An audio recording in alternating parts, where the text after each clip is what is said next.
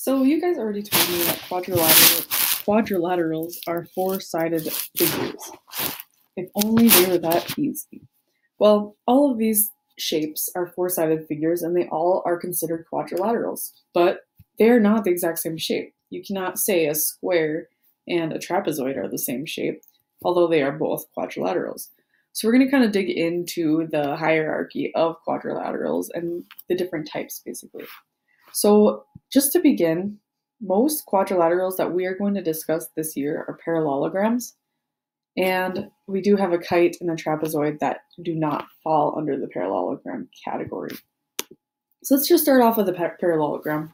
A parallelogram is a figure that has two sets of parallel lines, which means that line AB and line CD are never going to cross. This is kind of what I was talking about when I explained that there are, when you take those parallel lines, they eventually are going to be in these shapes that we're working with.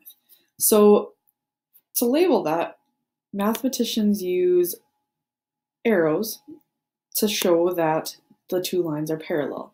So these arrows are telling me that AB is parallel with CD. And if I wanted to write that down, I could say line AB, put my line on the top. It's actually a line segment. Line segment AB, and then you just draw two parallel lines between them is parallel to line CD. And of course, because you can flip them around, you could say line BA is parallel to line DC or whatever. Now, there's another set of parallel lines on here because parallelograms have to have both sets. So line AD and line BC are also parallel. And because these lines aren't parallel with these lines, they have to label them in a different way. So they basically just draw two arrows. So this line is parallel with this line is parallel with this line. And that's basically a parallelogram. Now they can be super long, they can be super skinny, they can be all kinds of different shapes. So let's kind of get into the different types of parallelograms. The first one is a rhombus. A rhombus is basically a square, which means that all of the sides are the same length. So this one could be 3, which means that this one's 3, which means that this one's 3, and this one's 3. Now the difference between a rhombus and a square are the angles. So a rhombus does not have any 90-degree angles. They have two obtuse angles that are opposite of each other, and then two acute angles that are opposite of each other. But there are no sides, there are no 90-degree angles. Now, you guys might ask, remember when I was just talking about how you can have those arrows to show that they're parallel? Well, this one would be parallel with this one, and this one would be parallel with this one. Well, there's another way that we can, there's more symbols that we can use to determine what shapes are telling us. And that's this red line that they have. Now, they don't always have to be red, but if you put one line in a side and you put it in another side, that means that those two sides are the same length. So because they all have one line, that means that they are all the same length, which tells us that it is a rhombus. Now we have a rectangle. Now you guys have been working on rectangles since kindergarten. Now we're just making them harder. So a rectangle is a parallelogram that has 4 90-degree angles. That's it. That's the only way you can qualify a rectangle. So it has nothing to do with side lengths at all, actually. A rectangle is basically a square is a rectangle because it has 4 90-degree angles. So a rectangle is not a square, but a square is a rectangle, which is absolutely super confusing to understand. Now let's look at our parallel lines. We have this line is parallel with this one. They're never going to cross, ever.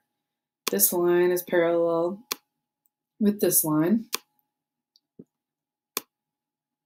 And this line and this line mean that these two sides are the same side length, but similar to this one has all the sides the same. This one, these they're only in sets of 2, so they add another line to show that this line and this line are the same length, but not that one.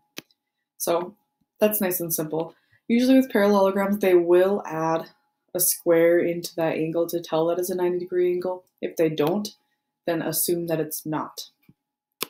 Then last but not least, a square. So a square has the 4 90-degree angles, which means it is a rectangle.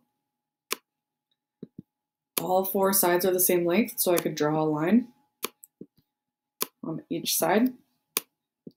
Or I could draw my arrows saying that this line is parallel with this line, and this line is parallel with this line.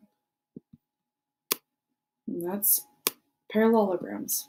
Now we're going to show you some of the other types of quadrilaterals. This one is a trapezoid. Now trapezoids can be all kinds of different things. You can have a trapezoid, ignore the A. Imagine that this trapezoid just goes straight down. That's a trapezoid, but this one's also a trapezoid. You could have a trapezoid go inwards. You could have it be really skinny and tall. Trapezoids can be all kinds of different shapes. The one thing that you need to know about a trapezoid is there is one set of parallel lines. So this line is parallel with this line. And that's really, really important for parallelograms. It doesn't matter for trapezoids. It doesn't matter the side lengths, it doesn't matter the angles, it doesn't matter anything except that there's one set of parallel lines. Where parallelograms always have 2 sets. 1, 2. 1, 2. 1, 2. So there's always 2 sets, where a trapezoid always only has 1. So this one is parallel with this one. Now you guys can see these ones that are going up and over, eventually you can picture them crossing about maybe here. If you kept drawing that line perfectly straight, they would eventually cross. Same with these ones. These ones would eventually make a triangle. And that would cross about there too. And last but not least, a kite. A kite is similar to a rhombus, except there are no lines that are parallel. So this line and this line, they may look close, but they're kind of funky. So they will cross eventually. And same with these two.